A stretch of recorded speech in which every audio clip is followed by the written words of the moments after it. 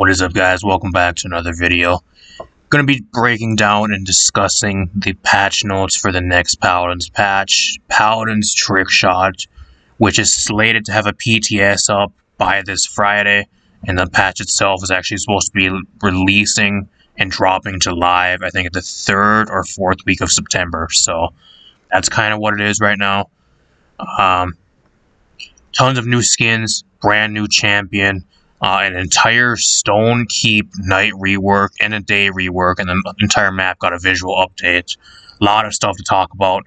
Not as big as a patch as the mid-season one, but we still got a bunch of stuff and an okay amount of balance. There's some stuff that's not in the balance though, which I'll talk about. If you guys want me to continue doing these types of videos, and if you missed the live stream earlier, we actually live streamed during the update show itself. We discussed it live and stuff. That should be live on the channel right now, so if you guys want to go check the update show out and then come back to the patch notes before you see the patch notes and look at everything live during the update show. They go and show all the skins in game. They show the new champion in game or entire kit. They show the new Stone Keep visual rework in game on the stream as well, so you guys want to go check that out. That's up on the channel right now, live discussing and talking about that as it goes on. Also appreciate you guys that were there for the live stream as well. Huge amount of people there. I didn't expect that many people to even show up, so thank you guys so much. Gonna get right into this. We got a brand new champion. If you guys missed this as well, I'm gonna say this a lot during this video, but go check out the update show. Saati might be, or I keep calling her Saati, but it's actually Saati. Saati might be one of the newest champions we've gotten. That's probably one of the best ones we've gotten released. Like, her visual design in-game looks insane. Her recolors are crazy good. She has a really good gold skin from at least the card art. I'm not sure about in-game because they never showed it in-game yet, but I cannot wait to get my hands on her. She looks super fun, and she brings a bunch of new stuff to the game that we have not had in the game yet. So, we're going to discuss her real quick. Like I said, watch the update show. She is a damage champion. She is a damage. Primary fire is a hand cannon. I don't know if you guys, I actually didn't make this comparison either. If you guys play Fortnite, it is really similar to a deagle or the hand cannon in Fortnite. If you guys do not know what that is, it's pretty much a heavy pistol. That's kind of what it is from Fortnite. It looks like the exact same thing. It even has about the same fire rate. So that's kind of a coincidence. I'm not sure if that really is a coincidence. It's probably just the same type of weapon. I don't know, but kind of the same as Fortnite, as the hand cannon in Fortnite, but two entirely different games. But does 525 and has a max ammo count of 7. It does not say it does headshot damage. I'm not sure how much headshot damage it does. I'm assuming it does headshot damage. If that's the case, it probably does like 800 per shot. If it doesn't have headshot damage, then I'm not sure. They never did show that in the update show either. Her alt fire throws up a coin, and if you can land the coin when it's in midair and you shoot it with your primary weapon, it'll stay there. It actually has its own health bar, and if you land shots on the coin, it'll actually ricochet the shots off and do 550 damage to enemies within 10 units. So, really cool, but at the same time, I'm not sure how that's going to be. The coin looks really small and really difficult to hit for a really fast arcing type projectile that you can throw up, and you have to throw it up just right. It's going to take a lot of skill to actually throw the coin up just right so you can actually hit it. I don't know. Maybe, I'm not sure if it has like a huge hitbox, but it just looks visually small. I'm not sure. I'd have to go into the game and actually play it for myself. That's one thing I'm going to need to do with this champion, is play it for myself to really like judge how she's going to be. Then her ability 1 is a blast kick, which actually is her movement ability. Is actually pretty much a knockback type kick. It's kind of a backflip. You hit on somebody, you go up to them, if they get close enough, you drop kick them backwards, and you knock yourself backwards. That's kind of what it is. Really cool. We don't have anything in the game like that so far. Ability 2 is Death Ringer, which is actually a new type of deployable. And actually grants you 1.5 second invisibility once you set it down. So if you set it down in one place, the instant you set it down, you get a instant invisibility, which is really cool. We have not had an invisibility champ since Strix. So we have more invisibility being added to the game. So it makes Illuminate at least more worth picking up, which is always good.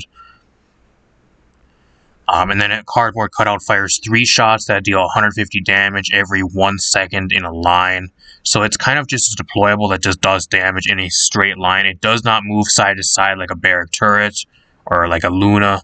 It just fires in a straight line. So if there's nothing standing in front of it, it'll do nothing. And it only does 150 every 3 shots. So also has 150 health. And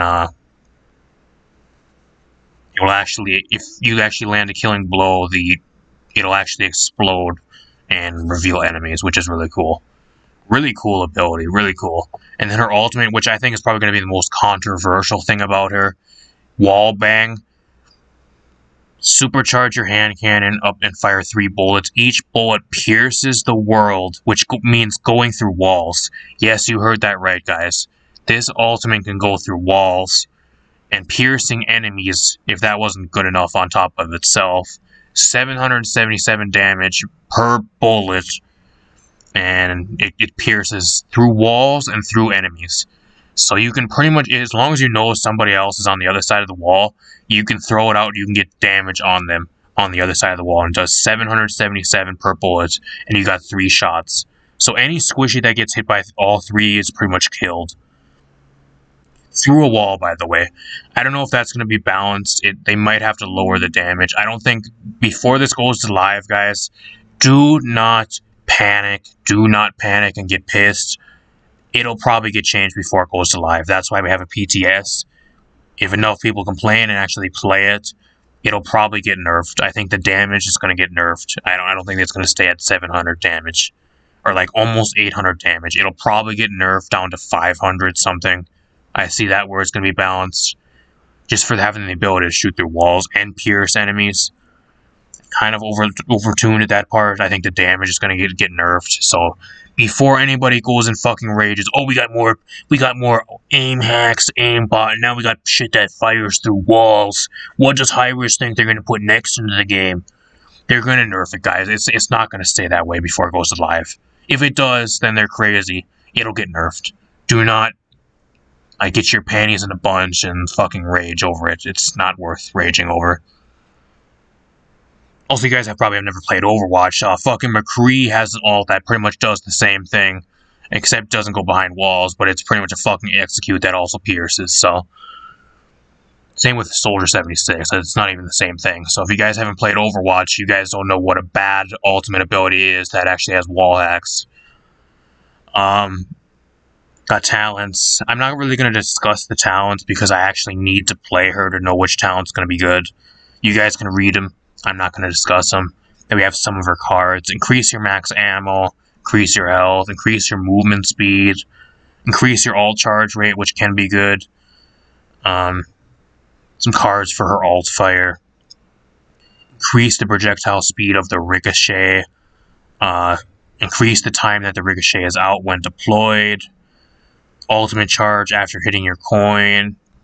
Reduce damage taken for 3% for 2.5 seconds after ricochet is destroyed. I don't see any of those cards being really useful. Increase the duration of her invisibility. Decrease the time between bursts in the hand fire by 4%. Increase the health of her deployable. Increase the duration of the reveal.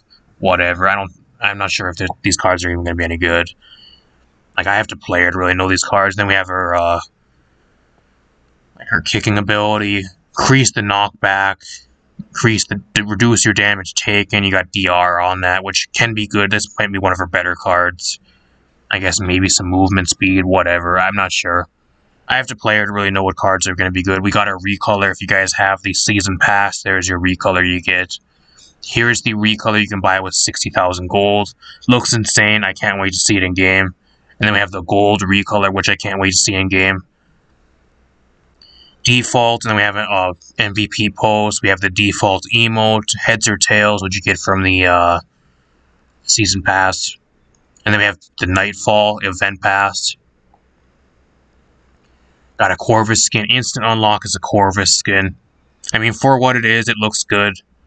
Corvus needed a skin. I'd rather have Corvus have a skin. If you guys did not see it, check the update show. They showed it in game. Right here, guys, right here. This here might be one of the best skins we've ever gotten. It might be one of the best skins to date that we've ever gotten for the game.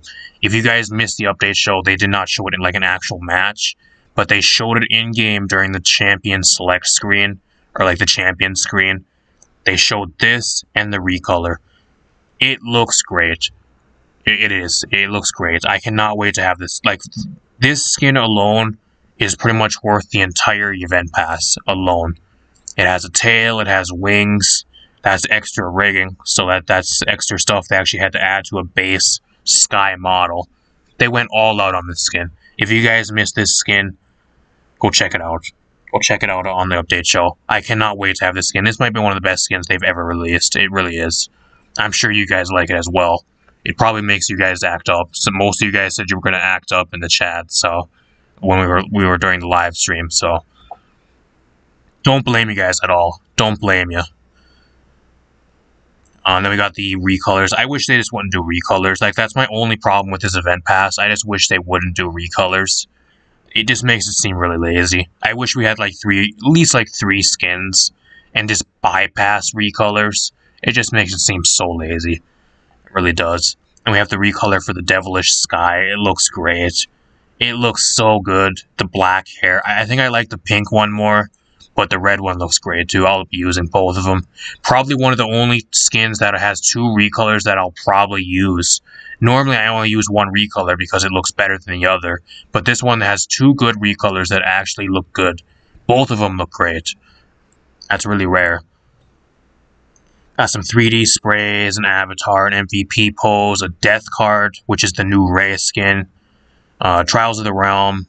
Gonna be having a bunch of stuff. Just shows the dates. 350 crystals.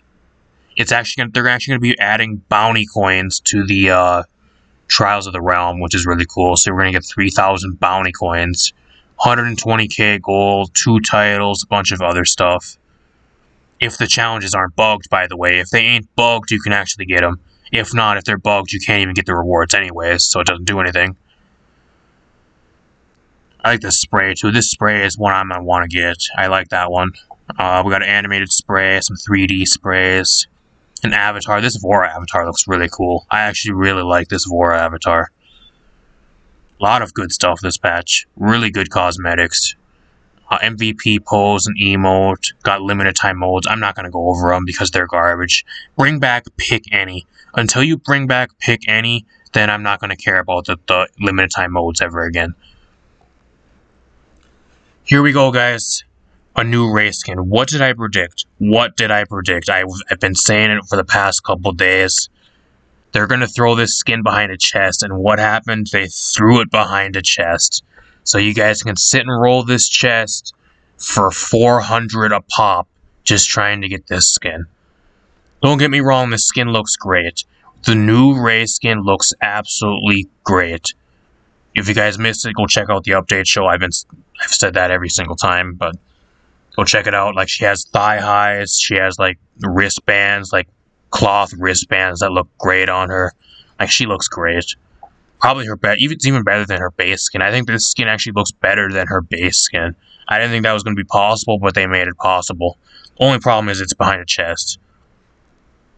We have a new Revenant Torvald skin, which is not new. It's a recolor. This skin is not new. It's a recolor of Berserker Torvald. They just made it white. They added white and blue, and they changed the effects from the current one. Not a new skin. It is not a new skin. And then we have this Dredge skin, which is actually in the bounty store, which is fucking lazy. If you guys do not know, this skin has no voice pack, and it's recycling the Merrymaker Dredge blaster weapon. And they just took it, it's normally red, and they painted it black to match the skin. The only thing that's new is that, like, the actual Dredge himself is new. The weapon's not new, and the voice pack is the default Dredge voice pack. Fucking lazy, and I do not want it. I mean, it's free. If you have bounty store coins and you really do want it, you can get it, but it's not worth. It's just not worth the grind, if I'm being honest. Even for a free skin. Golden Inara, Golden Ceres, whatever. I have to wait to see him in game. We got another mount, which is something they had from Realm Royale. I think they had like whales or something floating around the map in Realm Royale, and they took what they had in Realm Royale and they made a mount out of it. So, another thing recycled from a dead game. Got some more avatars. These are really cool. I like this IO one, probably my favorite, and this Maeve one looks really good too. Props to everybody that submitted avatars. Really good. The spooky chest. Here it is, y'all. 400 crystals. 400 crystals. And guess what? Guess how much it cost? Actually 400. I just told you how much it cost. Like, look at all the junk skins. Look at all the junk skins in this. Dark Lord Torvald, Trick or Treat Talus, Akuma Makoa. I mean, if you guys want Demonette Maeve, right now is your chance to get Demonette Maeve, which was supposed to be a skin that was never brought back ever again. Why they're just taking it and dropping it into a chest, I don't know. That was supposed to be a skin that was never brought back after the Dark Tides event, and now they're bringing it back and dropping it into a chest. I'm pissed. They said they were never going to bring back the skin because it was locked behind the vault. Same with Fallen Andro and Archangel Tyra. And they've always brought those skins back. The reason why I got the Demonette Maeve skin during the Dark Tides event was I thought it was never going to come back. And now they're just plopping it randomly into a chest to make money. Like, if Hi-Rez is watching, a shame on you. Shame on you. Shame on you guys. Fucking liars. Bunch of liars. And then we have the Snowfall chest. If you want the shitty recolor of Torvald for some reason, then by all means waste your money on this chest. There's nothing in there that actually is worth buying. Apart from maybe Aurora Furia. The rest of these are pretty bad skins. I guess the Dredge skin is okay, but apart from that, they're all garbage. Playtime chest. A bunch of random skins. If you guys want Pepper, Pepper's back in this chest. So those of you guys that want Pepper, there you go. Or Cuddly Makoa. Wait, I just think it's a waste. We got Stonekeep visual rework. We got daytime and nighttime reworks now. Cannot wait to play this map. It looks so good. It looks so good. Can't wait to play it. Got a bounty store. It's getting some quality of life changes. We got some free rewards. Bug changes. We haven't even got to the balance yet, y'all. We haven't even got to the balance, and we're like 20 minutes in. I don't know why they're even doing this. What is this? What is this? They're reducing the range on Defiance? What? What is it? What is it? What's that? Oh my gosh, this has to be a joke. Like, is this some type of, like, early April Fool's type joke or something? This isn't the problem with Androxus. The problem with Androxus is he just has too much mobility. He does way too much fucking damage for a flank. This ain't his problem. So now they're giving us less of a reason to even run Defiant Fist. So now if you guys even were thinking remotely about playing Defiant Fist, here's even less of a reason to play it. There you go. Just goes to show you they don't know how to balance the game. If this was somebody from the AOC that recommended this, you should step down. This includes a strong data approach mixed with valuable feedback from our assembly of champions. So if you guys were legit telling them that Androxus needs the Defiance range nerfed, anybody from the Assembly of Champions that said this to them and gave them this suggestion needs to step down. Call yourself out and step down. One of the worst balance changes you guys could ever have lobbied for. Why? Please tell me why. Why did he need this nerf? I have no clue. The problem with him isn't Defiance. If anything, I think that's his weakest part of him is his Defiance. Even over his Nether Step and even over his Reversal. That's his weakest part of him is his Defiance. It's too risky to get damage off like that, and you're just going to go over here and nerf it? Like, come on. I don't know what card this is exactly. I'm not sure. I think this is the amount of ammo that you get from punching somebody. I think that's what this is. So they're nerfing another one of his cards for no reason. Who runs this card? Who runs Buying Time? Who runs this? Not me. I have never seen anybody run it. I have never seen anybody, unless they're trolling. I don't know. If you're on the Assembly of Champions and you suggested this to them, call yourself out and say, yeah, I'm the stupid person that recommended them this stupid balance change. I'm going to take the blame, and I'm going to step down from the Assembly of Champions, and we're going to have somebody else do my job, because I don't know what I'm doing or what I'm talking about, and I probably don't play the game. Why do we have an AOC if they're going to suggest this garbage? I don't know. Atlas. Atlas got some reverts. Unstable Fissure got a buff, and then they reverted the nerf they gave to him last patch with Temporal Divide, because they probably made it one of the worst talents in the game with that nerf. Now they're reverting it, so there we go. There we go. Atlas got buffed, and he got reverted from last patch, so... And he's still going to be insanely good. Even with the nerfs, currently how he is in live patch, he's still one of the best off-tanks in the game. So he's still really good. Here's a change I love. This is probably the best change out of all the buffs and all the nerfs this patch. Cassie. Increase the projectile speed by 5% and increase projectile size by 10%. Here we go. Made it. If you're a console player, you should be jumping for joy right now like I am. I cannot wait to use Cassie this next patch because it's going to be so much easier to play her. Cannot wait to see how this does for her. And I am really hyped to actually maybe even pick up Cassie and add her to my repertoire. Because right now, she's just, I can only play her up to like an average type level. I can't play her any more than like an average. Maybe this will help me. And that's kind of the main problem. I think this buff here is going to really help the console players. Not really the PC players, but definitely for console players, it's going to really help. Cannot wait to see how this does. Maybe we'll finally start seeing some Cassies in our ranked games and our casual games on console. Really good buff. Really good. Horvis got some buffs. I actually don't think he needed damage buffs. I think he needed some slight healing buffs. And maybe some cooldown buffs on his heal. I mean, he got buffs, whatever. I'm not going to complain. His ult's going to charge even faster now, too, with how much damage he's going to be doing. Eevee got buffed. Over the Moon got buffed. I mean, if you can play Eevee, this is huge for you. But if you can't play Eevee, and if you're like me that can't play her for shit, it doesn't do anything. The main nerf we're all wanting, Aegis finally got nerfed. You guys can read it. I'm not going to go through it. He finally got nerfed to the point where I think he's actually going to be in line with a lot of the other tanks. So finally, they nerfed what needed to be addressed the most. They finally got that. Deep Roots got reworked. Now it'll only cripple one person, and then everybody it bounces off of will only get a slow. So it will no longer cripple more than one person. It got reworked. Maybe I can have Grovers that'll actually pick Ramp and Blooming and quit playing damage in my ranked games. I'm actually all for this change. If it means people will actually start playing Healer Grover over damage, I'm all for it. I don't know how many games I've had thrown because people just keep picking Deep Roots over Ramp and Blooming when we have two tanks.